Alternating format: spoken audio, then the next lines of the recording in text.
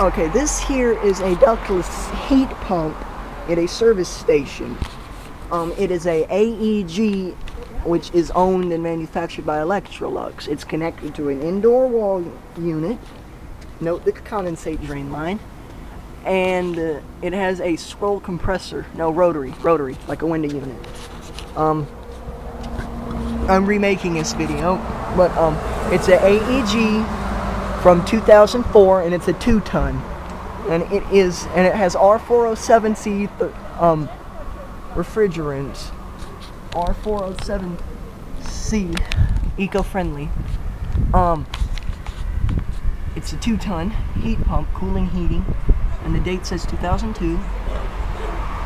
It's off right now because it's like 30-some freaking degrees out here. Yeah, O2 you can't see. But it is nasty. It is old, and it is bolted down to the chassis. And there's where the compressor is. It's a rotary compressor, small rotary compressor. There's what it looks like. And it's starting to rain again, so I'm going to have to quit filming because I don't want the camera to get ruined. But there's the coils, which are actually in pretty daggum neat, good shape. That's metal. So this is a 2002 AEG 2-ton ductless heat pump. Thank you for watching. I hope you enjoyed the video. Sorry it's so quick, but it's pouring rain.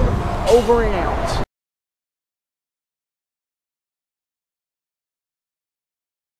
Here is the indoor unit to the AEG. It is currently off. It's in standby mode. Huh? Oh, they don't?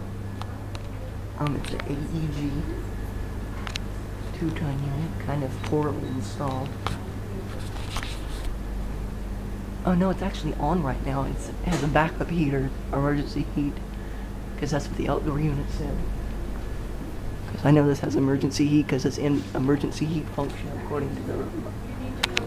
Hang on just a second. Here's the spec sheet. I'll try to get a picture of it, but it is.